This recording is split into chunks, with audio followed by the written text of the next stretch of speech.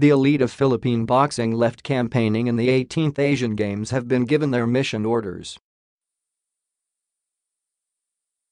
Light-flyweight Carlo Paalam, fly Rogen Ladon and middleweight Eumir Felix Marcial, remnants of the 8-member PH team, gone for finals berths Friday, with no less than Philippine Olympic Committee President Ricky Vargas issuing the marching orders.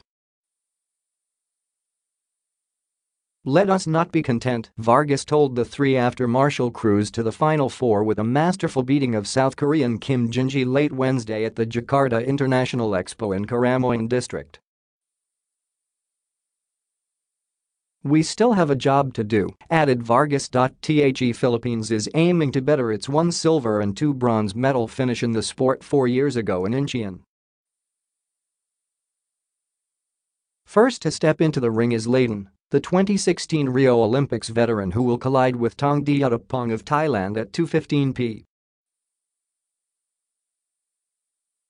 3:15 p.m. in Manila, followed by Paalam against Amit Panghal of India at 6:15, 7:15 p.m.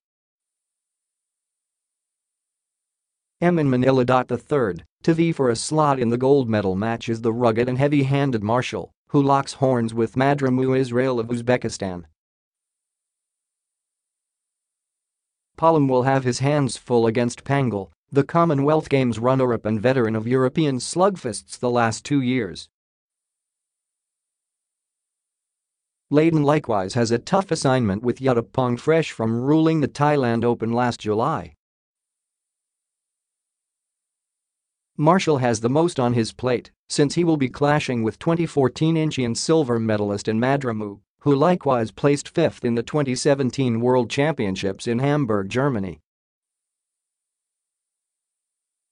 When competitions in boxing kicked off last week, 5 Filipino punchers didn't get past the preliminary stage.